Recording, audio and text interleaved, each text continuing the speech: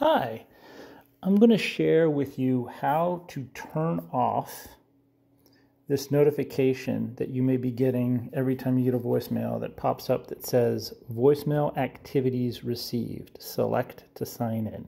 It's kind of annoying. Not only do you get your regular voicemail notification, which is this first one, the one up higher, but you're also getting the voicemail activities received notification. So you're getting both. I found it very annoying. And when you click on that one, it's basically asking you to give permissions. And you don't really want to do that. I mean, why would you want to do that? At least I wouldn't want to do that when I'm just fine getting the regular voicemail. So I'm going to back out of that. And again, what we're going to do is get rid of that other voicemail notifications received. And how you do that is you go to your settings. Settings right here. It's top row for me. It's the little gear icon, top row, second one from left, gray box.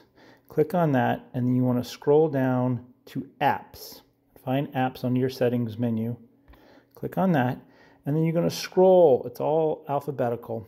And you're going to scroll to voicemail. Again, it's alphabetical, so it is in alphabetical order in the V's all the way at the bottom. And you click on voicemail.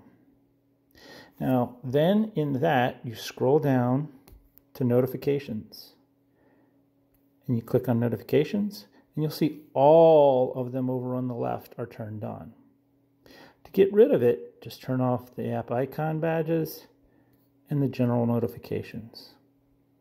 If you click the show notifications, all of them will go off. But if you turn that on, you'll have the ones selected that you want selected. Again, turn it off, they all go off.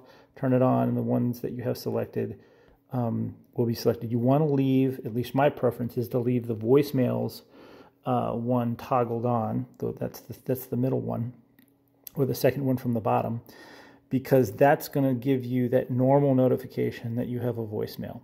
That first notification that you have an audio voicemail. So my preference is to leave that on.